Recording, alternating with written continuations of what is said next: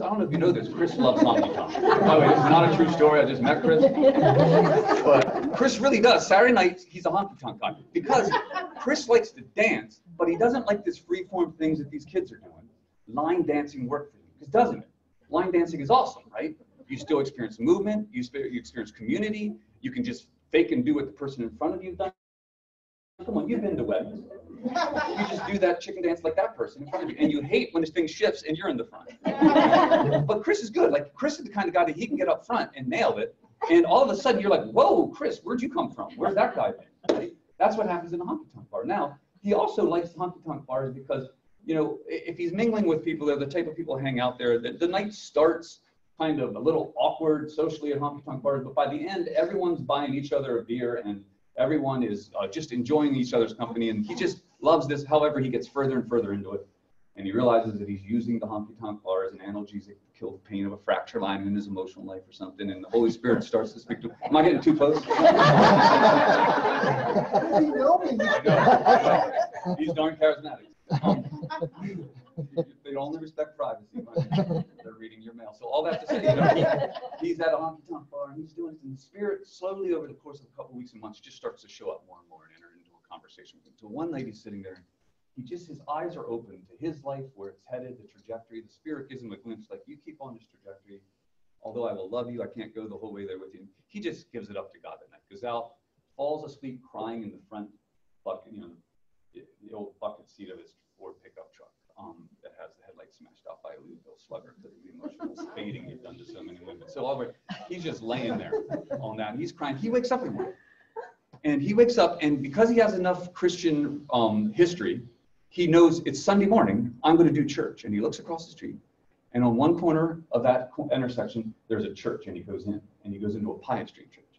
And when he walks in, you know, he's still dressed in his stuff from the night before. He still has his Marlboros rolled up in his t-shirt. By the way, Marlboro Gold. He's not smoking Marlboro Reds. They're bad. Right? And he's got, you know, he's an ink. He's one of these guys that inks himself based on things that he's experienced. So he's got the tattoos like Sherry, Monica, Bobby with an eye, you know, and down the arm, all crossed out. Mom at the very bottom. We all know we return. And the pastor looks at him. Let's just say the pastor or the chief discipler, and he's going to say this, you know, or she's going to say this. Hey, you don't need that anymore. And the relationships you were there, they have you on the wrong path, right? The cigarettes, come on, we both know they're an analgesic you were using to kill the pain, or you were using them to be cool or something at some point, and now you're both like, geez, we can burn all that, right? Now, what if he would have woke up and went to the church on the other corner and walked in to the reformational stream? They might not say burn it, they might say redeem it, right? They might actually look at his life and go, where'd you say this happened?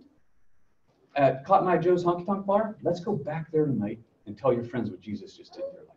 You see the subtle difference? And he's like, well, man, I just need to give that up, like the beer and the cigarettes. And this pastor might look at this discipler, might look at him and say, do you realize it's not about those cigarettes, or not about whether you're drink or not drink? It's not about what goes into a person that defines them. It's what comes out of them.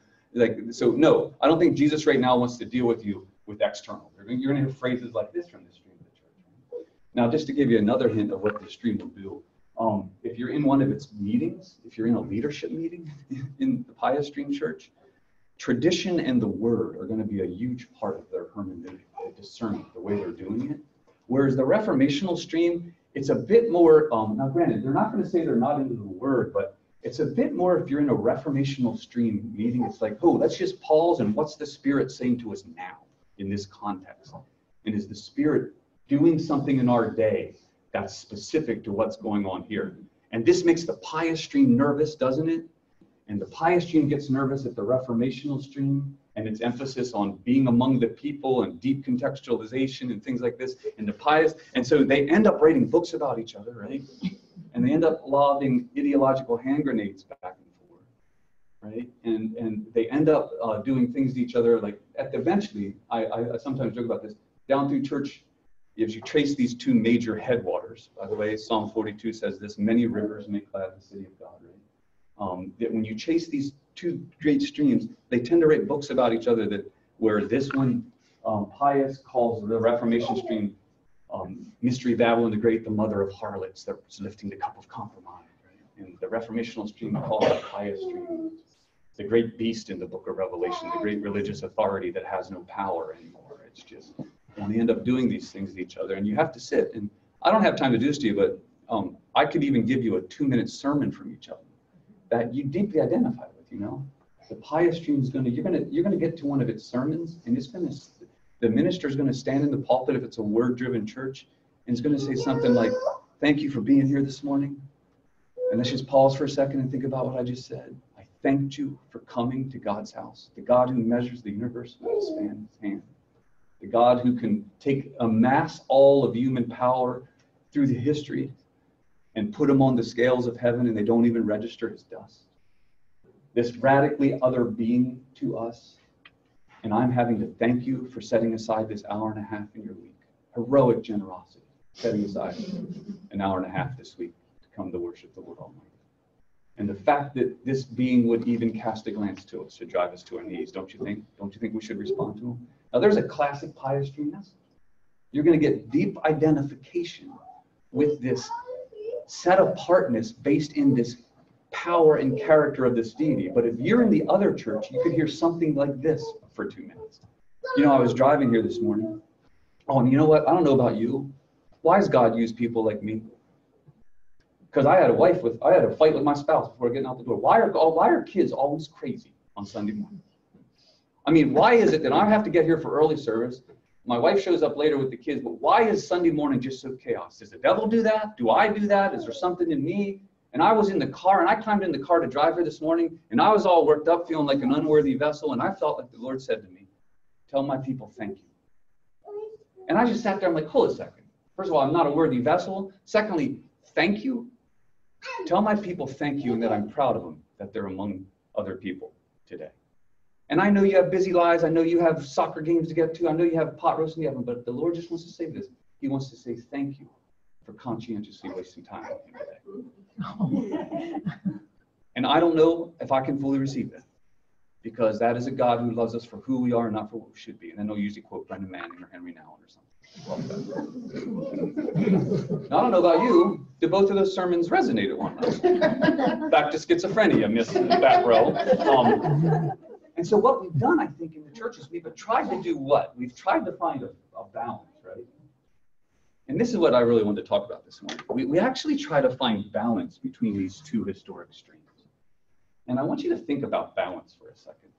Balance is actually a static state. If I had time to give you a physics lessons today, if the universe ever balanced out its heat, its highs and lows, it would become a black hole.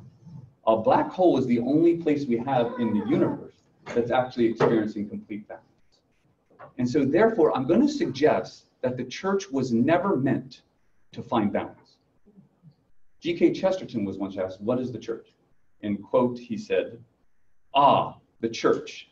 It's like a chariot pulled by a team of wild horses that only God can control." Mm-hmm. And I want to suggest to you that the church, potentially by design, has these two, what I would call a tension at work in, not a balance. That the Lord, it seems to historically have put two poles of what I call them two great headwaters. Richard Foster will break these into the 6 streams, if you've ever read Streams of Living Water, won't you? Right? But backing up from that, I want to remind you, there appear to be these two poles. And think of it like the Earth. Why are we a planet and not an asteroid? Because we have two poles that are pulling on each other, that give us an axis. As a matter of fact, they're pulling in such a way that it tilts us, right? Which allows us to have a rotation, which allows us to have an orbit. And so if we trace back why we're not an asteroid, it's because we have two tensions at work. Now, here's the big one, though, if you're following this. What do you have to do if you try to live at one of the poles? You got to wear layers, don't you? You have to wear layers if you're going to try to fully live at one of the poles. Now, this is where the church gets tricky. Because we are so untrained to deal with conflict and conversation with the other, we end up in conversation pushing ourselves further into the poles where we have to wear layers. And we have not mastered the art of the encounter in the space between us. The space on this planet we were actually meant to live is in the space between two poles, but you never want to get rid of those two poles, or else what are you again? A tumbling asteroid, right? And so I just have a heart, and granted, you can imagine in the social context of what's going to happen in the next 18 months in this country, right, with an election cycle. And you can imagine whatever's going on among Mennonites, or I chat with Episcopals, I chat with Methodists, right? Whatever it is, I want to remind us that there is, Peter says this, honor all. And that is a bold statement to say in the book of Peter with what was going on. There is this, and I believe, Miroslav Volf does some excellent stuff with this verse. Just simply to honor all is to understand the position from that which the person begins from, right? And something happens in the spirit, in the space between us when we honor the other by understanding why they would even choose to be that. And so, I cut my teeth trying to live with like a Confederate jacket and Union pants. You get shot by both sides, right? But yet some of us are called to honor these two historical poles, although never quite lived there, never quite lived there. And I pray that for you, and who you are as a people, as a movement at this moment, that these two things would be so available to us to draw on. And I oftentimes say this if I'm a disciple. I say, there are seasons in your life where you will be compartmentalized by the Holy Spirit. And in one season, one area of your life, you may be operating out of the reformational stream, maybe the way you do your ministry, maybe the way you're hyper-contextualizing to get the breakthrough, the classic traits of the reformational stream, to do what it takes to get the message, to identify to the point of getting the message in. And there could be a whole other area of your life where the Lord's like, by the way, you've forgotten what a closet prayer life is, and I don't remember the last time you were on your knees till you got a breakthrough, which is the classic pious stream, the spiritual disciplines that exist that are other than contextually what's happening in our lives, because they're disciplines that yield something. And I sometimes joke, at least with our congregants, I'm like, some of you in this room, your halo needs to be tightened. You need to get back to some of the pious stream disciplines, or you will not hear from the Lord the way you want to, simply because you've lost some of the very things that the Lord is choosing to speak from it to you to, in a sense, to recalibrate you. And then there's others I look at in our congregation or in our school, and I say, actually, your halo is strapped on too tight, and you need to loosen the bolts, because it's cutting off the blood flow to your brain, right? And then you get wild offense, like, excuse me, because this teaching's all great, right? And until you try to apply it to you, it's really good to understand the other, but then you're like, where am I? So I oftentimes joke, like, I had a bit of a porn issue when I was in my 18 and 19-year-olds, and then I went into YWAM, and I just remember I had a very pious discipler in YWAM. How's that for schizophrenia, right? This radical reformational group, and I end up sitting under someone who made me read like Fenelon and St. Teresa of Avila and very pious stream stuff, right? And I just remember that I learned quickly, like, because of that porn background, I wouldn't even walk into a Blockbuster video store alone. I built a discipline, not even to visually stimulate myself by going in. At the same time, I was doing some of the most radical, charismatic ministry on the edge, going into bars and seeing the Holy Spirit move and people getting healed and getting words of knowledge, right, if you can receive it, right? And I'm like, that's weird that this radical, edgy ministry is going on at the same time I have this deep pious spot. And that's why I love the Holy Spirit, what the Holy Spirit can do, right? But the bigger reflection that I want to come from this is, I'm praying for you as a movement, right? To be able to, as a movement, encounter one another. Because these things aren't going away. Now, there's 2 Old Testament passages. It's always good to have the Bible as a good evangelical prophet. Remember, there's two sacrifices of consecration in the Old Testament. One was known as a burnt offering. Remember that one? Burn it all, carry the ashes outside and bury it. You remember what the other one was? A meal offering.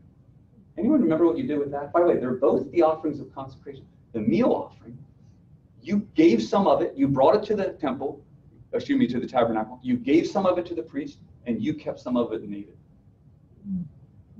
As a reminder, right, of an identification lifestyle. And I tend to think that it gives us a hint of these 2 great poles that God has put in place from the beginning. That I want to remind you, only God knows how to steward them as well as God does. The rest of us, we're stumbling through this thing, and I'll be praying for you as you do. Now that's that.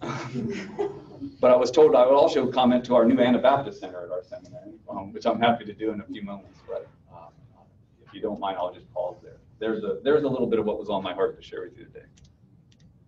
Anyone questions? Anyone want to yell Ichabod and run out of the room? It's all free of charge. you know, our seminary now we're no longer a denominational seminary. We're now we steward the intersection of evangelicalism with culture, right? So predominantly for many of our years, considered a conservative seminary, and I think we will always have that as our dominant pole, that we have a way to understand a high view of Scripture, a way to understand a transformed life through an encounter with Christ, as axiomatic to everything else. You know, it's going to be the classic things from I like to refer to us as, we steward mainline evangelicalism's encounter with culture, because where we can err is toward a fundamentalism, right? Not enough fun, too much damn, not enough mental. That's what it tends to be. And so we steward that intersection, where the vast majority of what I have to do there as a leadership and culture prof is to make sure that whatever our love is for propositional truth, it's also paired with our posture in the world, right? Who we are in the world as how we carry truth claims. And that's always what we're going to be. But, and because of that, we end up attracting we have 35 denominations there, and we have a growing Anabaptist community. What do you do with them? Aren't you a unique breed? And two of our top professors of only a 7-professor mix are Anabaptists. And so that's one of the reasons why we start to just follow what the Spirit's doing in our midst. And we found ourselves in more and more conversations with the Anabaptist community, both the pacifistic and the non-resistance branches. And so we're getting led into our understanding of how to create a conversation place. Now, here's another thing. We've grown to be the 2nd largest school east of the Rockies for military chaplains. We didn't even try. It just started to happen. We had a UCC minister that used to run the chaplaincy program for the entire National Guard at the Pentagon take a church about 5 miles north of us in his retirement. And he was so moved by how difficult, how much chaplains are needed in the military, he asked if he could build a program in our school. It's exploding. And all of a sudden we're like, isn't it hilarious at the time our military chaplaincy is exploding? And we know we don't want to become a God and country school. Our Anabaptist wing is exploding. So I lead classes that have the most interesting conversations. And to see what the Spirit does in the space between is so powerful. And so we are thrilled that we've been able to embed this Anabaptist Center. We're building out the board for it at the moment. There's some names that I could throw out that you'd be quite familiar with, that have already said yes or we're in conversations with them about it. And we're trying to build a decent, we have Ken Nassinger, a great Mennonite from Southern Lancaster County, who's helping to steer it for us. And so it's pretty exciting. I'll have more reports in the year as the programming starts to come together. And here's another thing. We've started 3 courses now on Anabaptist survey of Anabaptist history and Anabaptist surveys of theology. It's been a lot of fun to grow that.